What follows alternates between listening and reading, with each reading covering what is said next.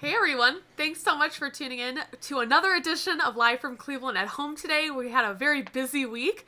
Last night you got a chance to see the band No Ice perform live on our show. You can listen to that performance tonight live on the radio from 10 to 11 p.m. We're going to rebroadcast that performance. But right now, we are joined by Dave Polster and Clint Holley from the Earnest Tube in, Dave's in Cleveland. Currently, yeah. And Clint's in Bristol, Virginia, where the Earnest Tube is located. Yep. Very cool. Tell me a little bit about how you guys met one another and first started collaborating together on different projects. Well, the first business that I started that was involved in vinyl or disc cutting was called Well Made Music, and we master records for the vinyl reproduction industry. And I got into it not knowing really how busy things were going to get. And about 3 years into it, I was looking for another employee, and Dave sent his resume along, and he kind of cold called me, and we ended up hitting it off. And he showed up on time for his first interview, and that always makes a big impression on me. And I try. And we've been doing this ever since. And the idea of disc cutting, we both have recording backgrounds, so disc cutting and recording go hand in hand back to about 1950. And the Earnest Tube, has a historical background that we can circle back around to. And, Dave can tell you a little more about, what we've been up to for the last, 6 years.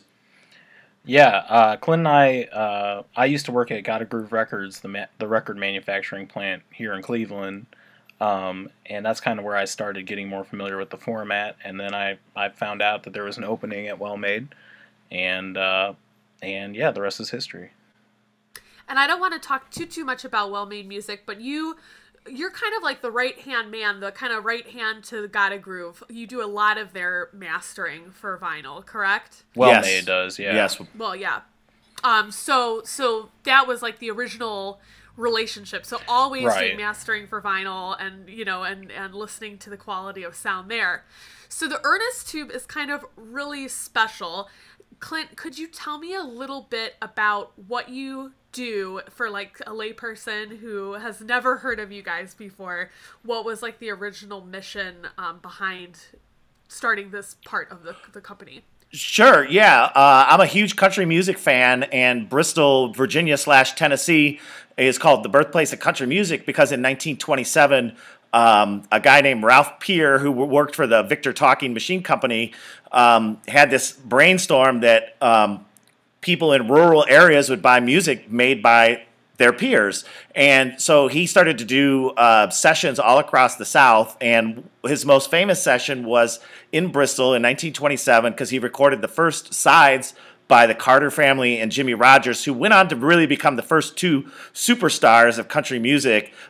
There was obviously country music before 1927, but they were the ones that really kind of broke through to the general public, especially the Carter family. Their music still resounds with people almost 100 years later. So I had been traveling the area for about 20 years and decided that, opening a studio like this would be a good idea. So all music before 1950 was recorded directly to a disc. There were no tape recorders. So basically you take what looks like an oversized turntable and a blank disc, and you actually cut the grooves directly into that disc while the person is singing and playing. And it's a very organic experience. It's a very, you make a mistake, you stop and you start over. And it lends a different sound to the music, whether you're playing modern today or trying to recreate something that sounds like it's from the past. We cut you directly to that disc, and you can take that disc home and play it on a turntable. So in a way, it's a little bit magical. And is that that vinyl recording able to be reproduced, or is that the only copy of the one record itself? The discs that we produce are cut on a lacquer disc, which is an aluminum disc that's coated with nitrocellulose lacquer, which is very much like nail polish. And so those could be plated and made into stampers, which you could press a record from. Yes. Okay, cool. So So if a band wants to come down or an artist wants to come down and record with you, that's what they're going to get at the end of the session, is that lacquer and then their digital file, correct? Yeah. That's true. I'll let Dave handle that end of it. Yeah, so generally for everybody who records at the Earnest Tube, we on the spot will transcribe the disc at a high sample rate into the digital world, just so if you did want to upload it to like Bandcamp or make a video out of it, etc., anything, you have that flexibility. We also record straight off of our recording console as well simultaneously, because things can get cantankerous with the lathe every once in a while, and we would hate for somebody to lose a take that they were super happy with, so we just kind of run that as a backup, but we also supply them with those files ultimately too. So this is kind of like, I've seen, the Johnny Cash biopic, or, early like Elvis Presley movies and stuff. And even thinking about all of the artists that were bluegrass artists that probably did a very similar thing, recording straight to discs. I mean, this is the historical process. Absolutely. Pretty much any music that you hear that was made before 1950, tape machines were technology that we captured from the Germans during World War II. And so the first company that made a commercially available tape machine was called Ampex, and those machines came out about 1947. And of course, just like anything else, they were very expensive and very elite at the time. People like Bing Crosby had a tape machine, Les Paul had a tape machine, but the studios in the hinterlands of, say, Louisiana, they might not have seen a tape machine for the next, 10 years after that. So, when you talk about bluegrass music, Sam Phillips, when he started Sun Records, started with disc recording, but he transitioned to tape right before his most famous people like Elvis and Johnny Cash. But then he sent those tapes out to be cut onto lacquers and pressed into 78 RPM and 7-inch 45 records. Very interesting. So the equipment that you have, is this historical equipment, or is this reproduction equipment to capture what they would have been doing at the time? Like, I'm not sure what that distinction looks like for you, and it does sound like you're doing things the way that we would do them now, as well as you're simultaneously kind of doing it in this historical way. So kind of talk to me a little bit about how you figured out how to put those two pieces together to really have an experience that's not only historically relevant, but also now that you could also use it. That's a great question, and I'll take the first part of it. I'll hand off the modern technology part to Dave. When we described the Earnest Tube in our mission statement, we said we want to capture the essence of the 1927 Bristol while adding a modern perspective. And so the gear that we use currently is old gear. They haven't really made disc cutting lathes, especially from the higher levels, since the 1980s. So everything pretty much that you find out there on the market is old. The Reco-Cut lathe that we use for the most part, Reco-Cut being the brand of lathe, was probably made in about the 1940s because it has the option for 45 RPM on it, which was the last of the 3 speeds, 78, 33, and 45. It was the last one that became commercially popular. So you can kind of date the machines by what speeds they have on them. If it's 78 and 33 only, it dates it as an older machine. And as Dave alluded to, also, we split that signal that's going to go to that machine to the digital realm, and I'll let Dave tell you a little bit about the modern equipment that we use.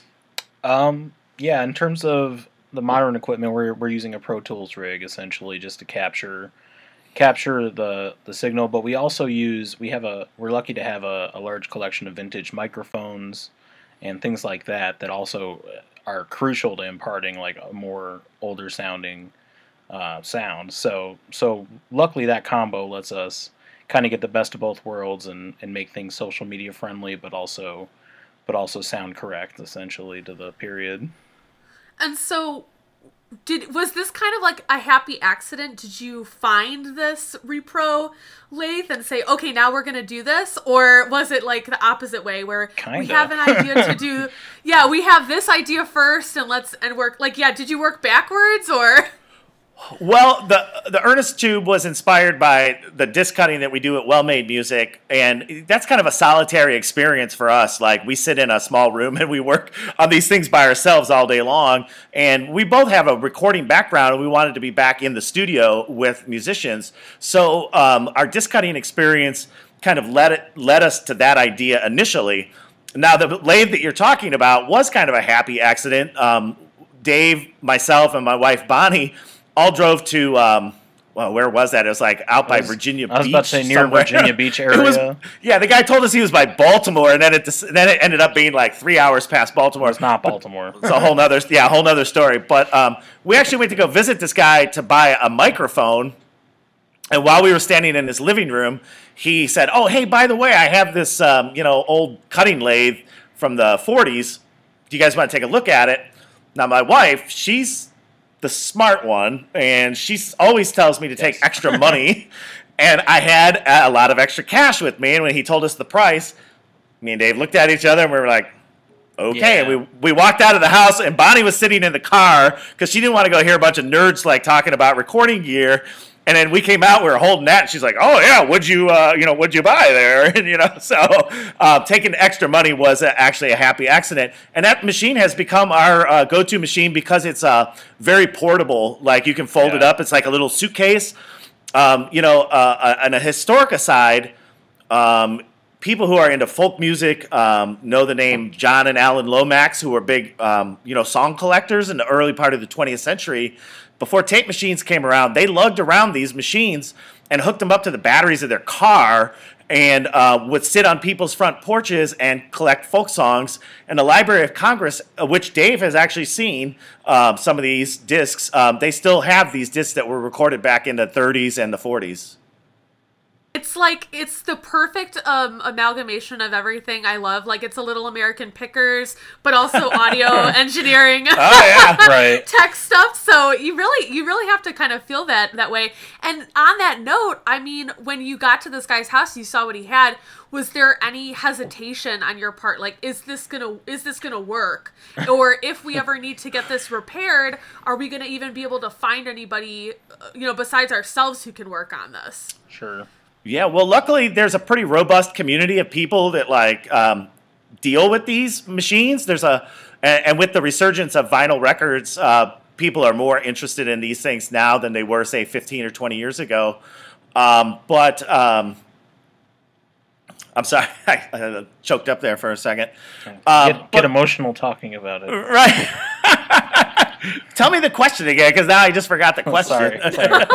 No, my question was, is there a community of people who could Oh, service yeah. And I have a real strong mechanical background, and the amazing thing about these machines is, like, there's really only one electronic part on the entire machine, and that's the little cutter head that actually is very much like a speaker. It's a transducer that changes an electrical signal into vibration.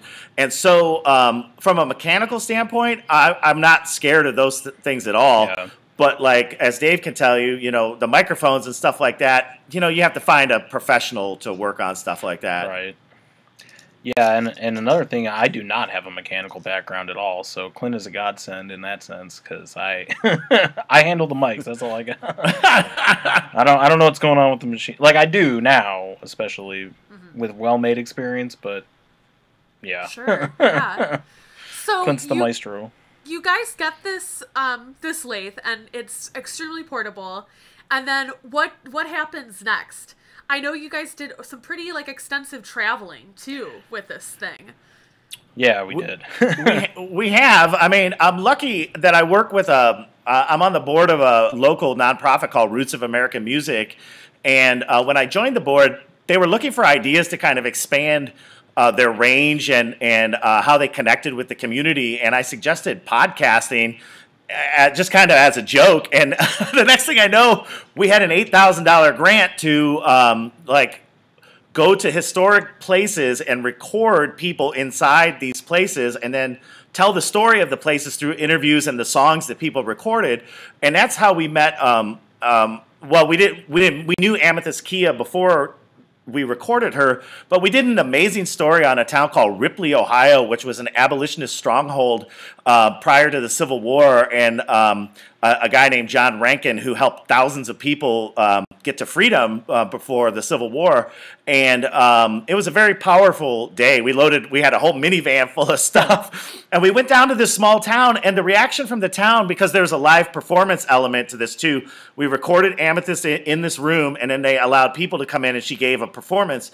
And the room was packed. There was people out in the hallway, and it was just really powerful to hear the stories from that city, and then to be able to record her, and then to piece it all together into this podcast. It was really amazing. And so the traveling that we've done has been revolved mostly around the podcast. But we did some great Cleveland locations also. We recorded at 78th Street Studios, where R. Crumb used to work. Hote's Cafe. We did one at Hote's Cafe, celebrate their 100th anniversary.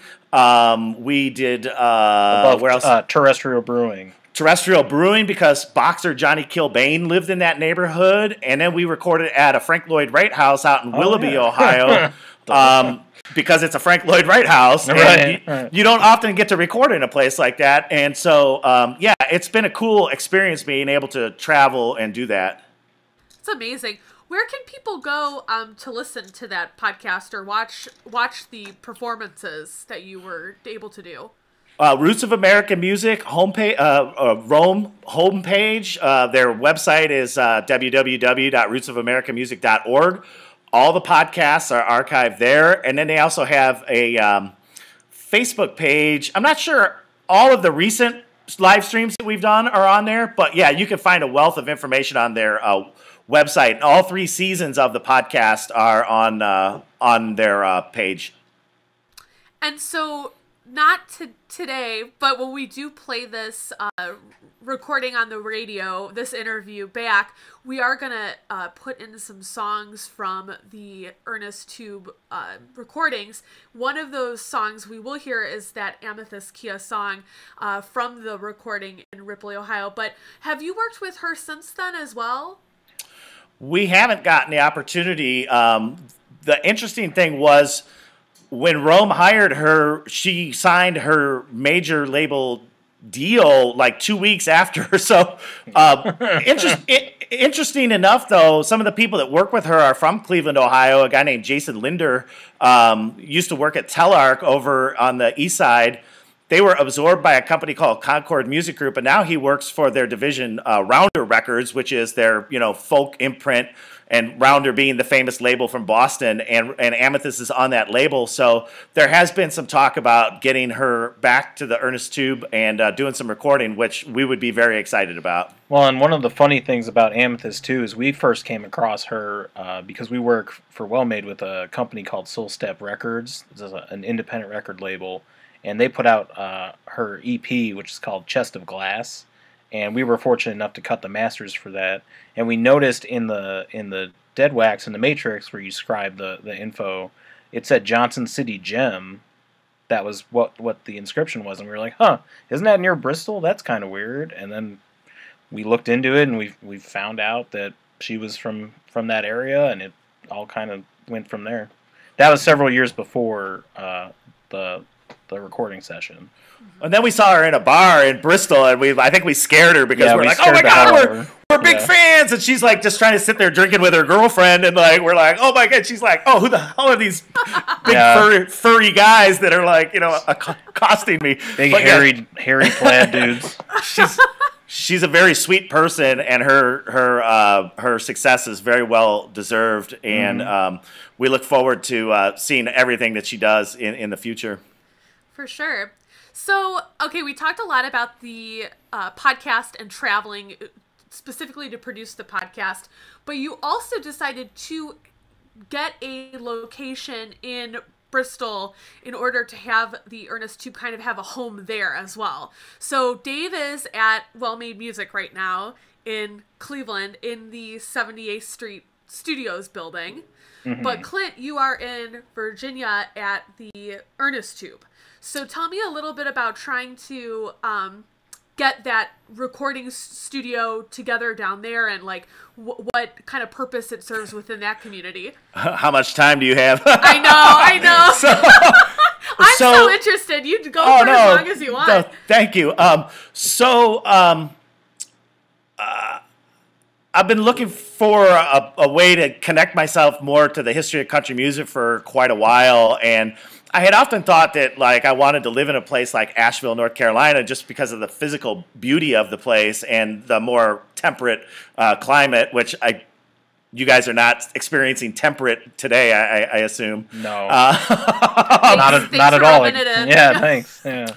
So my first trip to Asheville, North Carolina, was actually almost 20 years ago when I worked at the Beachland Ballroom, and a friend of mine, Bim Thomas, he's in a band called the Bass Holes, and his cohort, Don Howland, was from the South, and they got a string of opening dates for the John Spencer Blues Explosion, and one of those dates was at a club in Asheville, North Carolina called the Orange Peel, and I had a few days off of work, and I said to Bim, like, just casually, I said, hey, I might come down and see you guys, because I was big into the Plastic Fang album that John Spencer had out at the time. And he said, oh, yeah, sure you will. I'll put you on the guest list, and we'll see if you show up. So I'm always up for a good challenge. So I got in my car, and I drove to Asheville, North Carolina, and I walked into the Orange Peel, and he looked at me. He's like, what are you doing here? I was like, well, you put me on the guest list, so I'm here. So on the way back, you have to drive by Bristol to get back to Cleveland from Asheville.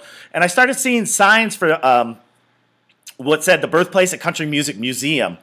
And this is long before GPS, internet, and all that. So I started following these signs, and the signs led me to the parking lot of a mall. And I was like, oh, okay. So I parked in the mall, and I walked in, and next to the escalator was a sign that said Birthplace of Country Music, down the escalator. So I got on, I went down the escalator, and I walked up to what looked like an abandoned Gap store, very brightly lit, and and I walked in, and they had some memorabilia, and there was an older lady who was clearly a volunteer working there, and we chatted a little bit, and I asked her if there was anything else interesting to see, because I love country history, and I understood where Bristol stood in that history. And so she told me about some monuments and markers and some murals downtown, so I drove downtown. And when I left, she looked at me and she said, where are you from? And I said, I'm from Cleveland. And she said, Cleveland, Tennessee? And I said, no, Cleveland, Ohio. And she looked at me and she goes, I thought you talked kind of funny. And so I drove to downtown Bristol, and I fell in love, and so when me and Bonnie got together, I started dragging her down here, and one day she was spotted this building, which is a very unique building. It's 3 floors. It's about 4,000 square feet total between the 3 floors, and it had a really bad rehab job on the bottom. They had messed up the original storefront, and she stopped and she took some pictures of it, and 2 years later we came back to Bristol, thinking we might be interested in buying a building somewhere here. And we hooked up with a local real estate agent, and she drove us around for 2 days, and there was nothing. And everything was too expensive, too much work needed. And on the last day, we drove by this building that Bonnie had photographed 2 years ago, and there was a for sale sign on it. And I was in the back seat of the car, and I started beating the real estate agent on the shoulders, and I was like, pull over, pull over. And we called the guy. He said he had just hung the sign 2 days before, and we made an offer on the building. And a month later, it was ours, and that started a year-long process of gutting the first 2 floors and creating the studio space that's now the Earnest 2. And how long ago was that had occurred? It'll be 5 years ago this July. Well, good thing it was kind of before Zillow blew up, You really got that lead of being on the ground there in Bristol, so... Well, yeah, and Bristol is seeing a resurgence in its downtown. It's a very cool little, small town downtown, but there's not a lot of new construction in Bristol because all the real estate is pretty much taken up already. So this idea of loft living in the downtown area has become very big down here, and the prices of buildings has skyrocketed, and so we feel very fortunate and lucky to have found it when we did.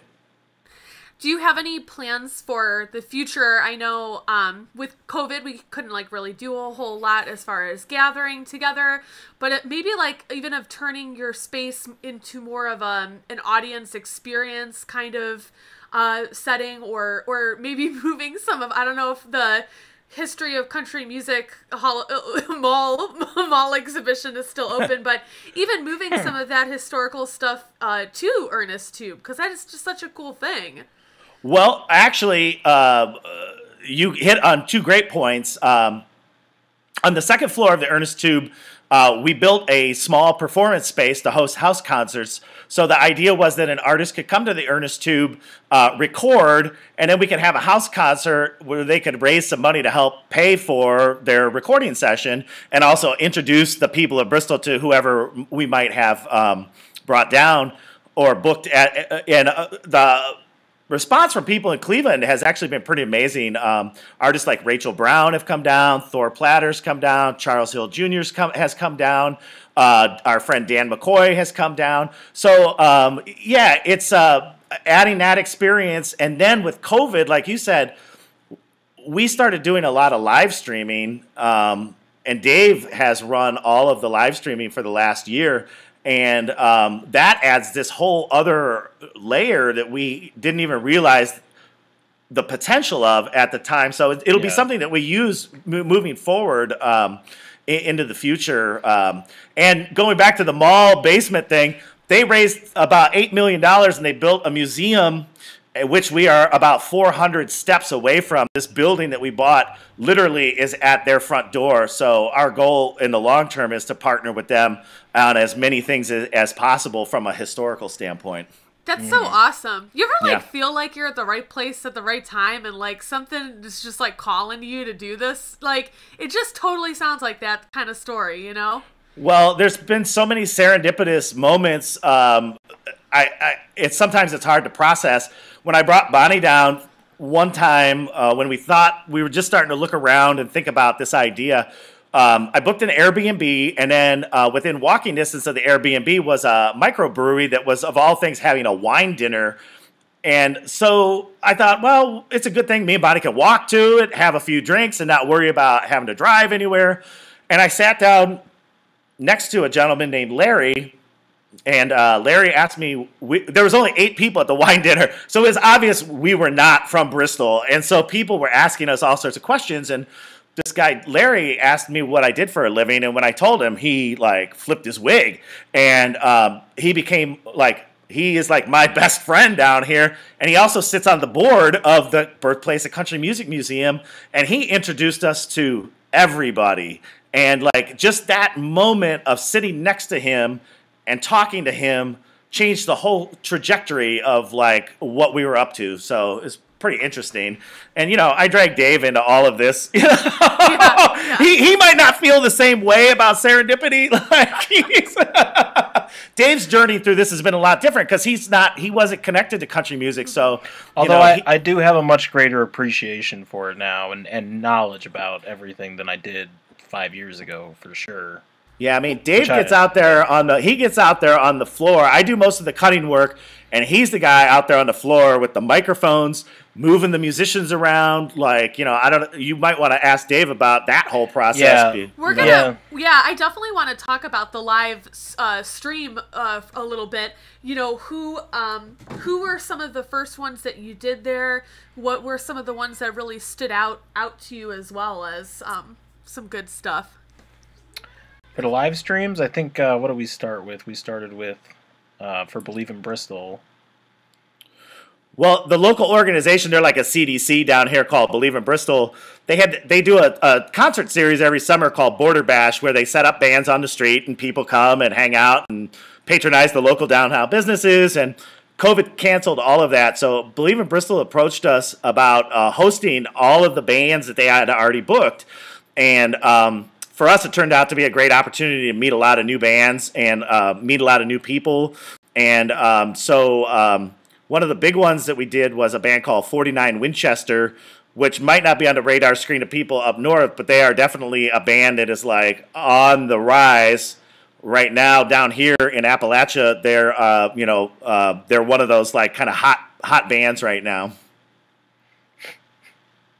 I'm trying to think who else. Yeah, we've had a lot. If anybody is interested, they're all archived on our Facebook page, the Earnest Tube Facebook page. And we tried to make it as inclusive as possible. Like, you know, we don't ever want to get pigeonholed into this, like, hey, we're recreating the past just for the sake of recreating the past. We always want to try and move things forward a little bit. So we actually even did a series over the summertime where we called it the Night Tripper series in honor of Dr. John, where we brought in a bunch of electronic artists, and they did their sets of electronic music live from the Earnest Tube also, and I had a blast with those, and I thought those were really productive and fun. We all did peyote. I'm just kidding. But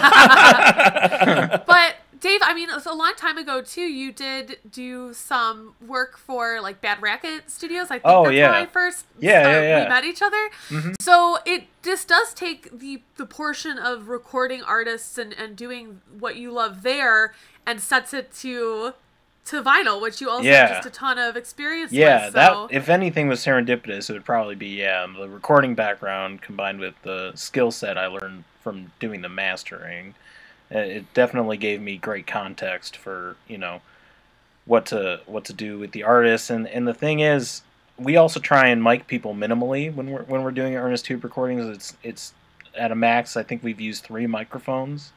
So usually when we're doing an ensemble of 5 or 6 people, I'll have to use different miking techniques just to try and capture people, or if there's a lead singer, you know, I can't mix it. I can't go back and post and fix anything. So I literally will have a pair of headphones sending me a live signal of the microphone, and I will tell people, you need to move forward, you need to move back, you need to move closer to this mic as opposed to this mic, or, you know, whatever have you. And then we actually use a piece of tape and mark the floor so people don't, you know, if they do need to take a break or use the restroom or anything, they can roughly come back to where they were at, you know, and get the same sound going.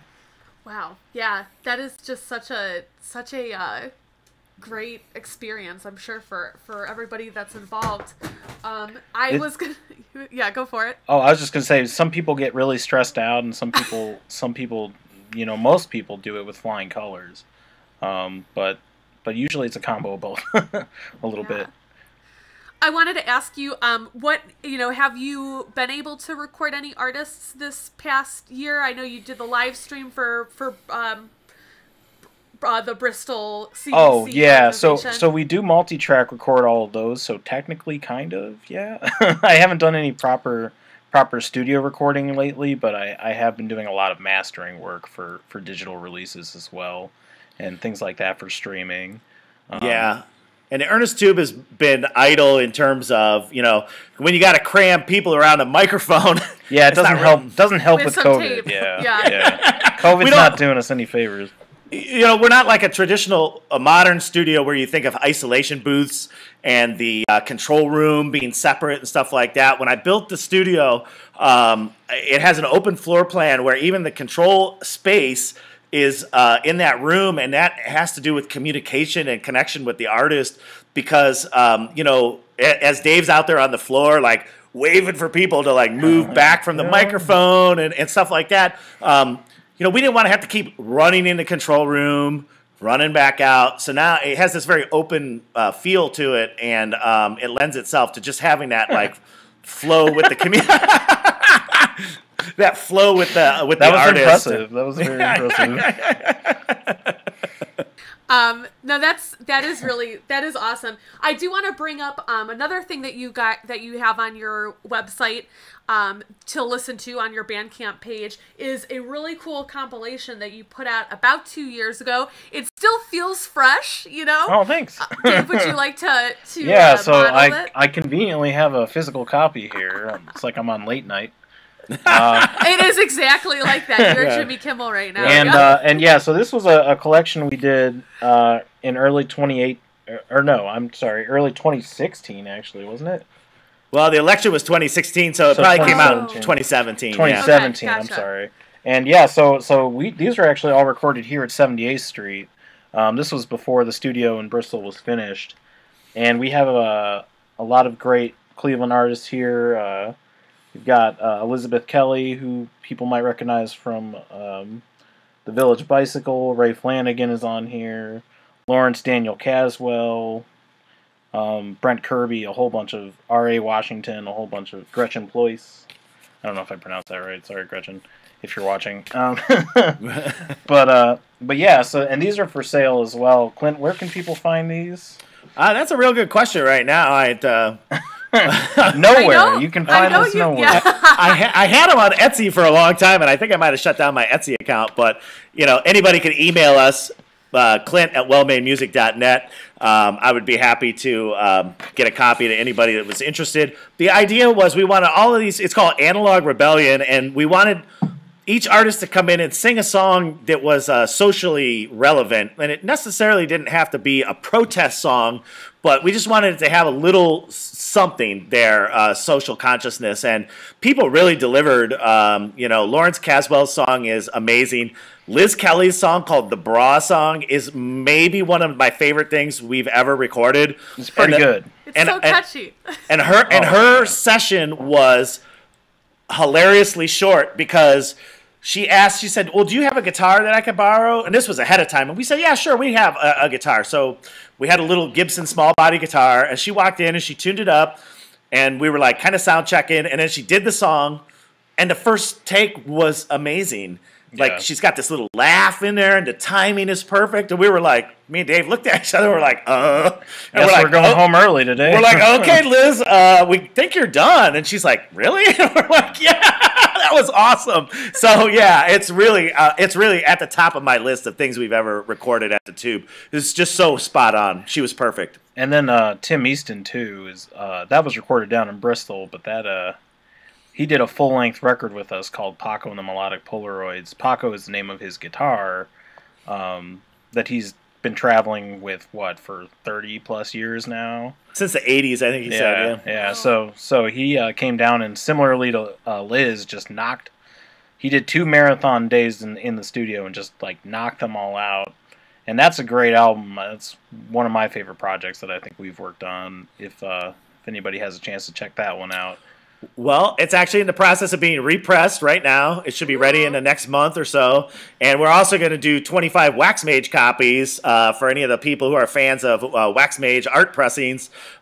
He just got a hold of me and said, hey, do you want anything special? So, I gave him a few guidelines, and, then Heath and Clifford, go crazy. So I can't wait to see what they come up with for this one. Yeah. And you also have... eventually, you're going to probably start booking sessions there for musicians who would like to get back into the studio once they're vaccinated and you guys are vaccinated. Where can they go to connect with you about that? And is there like a certain type of band that this works really well for? Or I know you were kind of saying earlier, Clint, this is for everybody. You don't have to be a country band or have an old-timey sound, but people that you think would specifically be interested in this. Well, it does definitely have an appeal to, people, our good friends, the Steel City Jug Slammers are a jug band from Birmingham, Alabama. And we have a blast with those guys because they kind of bring this punk mentality to jug band music. And so we've recorded them 3 or 4 times, and they're always a blast. But, I would love to see somebody come in and do some hip hop or some rap or, something that just stretches the boundaries of that format. Electronic music I would be interested in. I mean, the limitations of every format often supply you with opportunities to create a different sound. And so I think anybody should take advantage of it. I never really envisioned it as a way for somebody to come in and make an entire album that way. Although then Tim Easton came and blew that right out of the water. Yeah, that was specifically his whole idea. Because that album really is amazing. I mean, I can't say enough good things about that particular record. The writing is great. His playing is awesome. And he was, really prepared when he came to do that record. And I always thought it would be a good way to do some singles. Charles Hill is getting a record label off the ground called Armadillo Tail, and his concept was to bring people in and do some singles.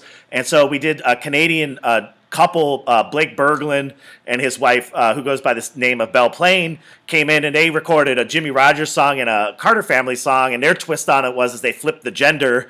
The Carter Family song was done by Blake, and the Jimmy Rogers song was done by Bell. And Charles has that out on his record label, and he's looking to bring that series back to life after COVID kind of wanes a little bit. So I don't want to put any restrictions on it at all. I think it's a viable way to record. It's this in the moment lightning in a bottle feeling, that if you just re-record and overdub and always try and make everything perfect, sometimes it loses a little heart, So, we want to offer that alternative. Thank you both so much for joining us today. I know we went way over what I said. Worries. I was like, I'm only going to have you here for 30 minutes. Don't even worry about it. So sorry, if you made dinner reservations, you might have to call them. Not here, no. Just thank you both so much for joining me. This is definitely one that I've wanted to have for a while, you guys on the show, to talk about all the good stuff that you're doing. And so it was nice to finally sit down and get this in. Yeah, thanks so much for having us. Yeah, thanks for your interest. We really appreciate obviously, we could talk about it all day long.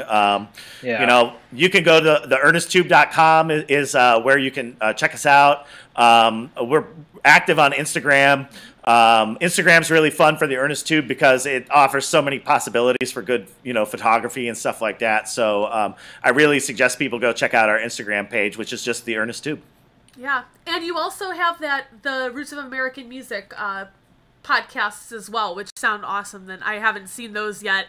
I'm going to personally check those out, make a note to myself to look at those. Yeah. Yeah, we're in the 3rd season right now. We got funded to do a thing called the Akron Heritage Music Project. So all the ones we're doing right now are Akron-centric, and we produced a great episode about the history of jazz music in Akron a while back, and we had a great band called the Tommy Lehman Quintet who just rocked the house. I think it was a bunch of jazz guys that hadn't been able to get together for a year, and they were ready, and so that's a really good one to watch. Great performance.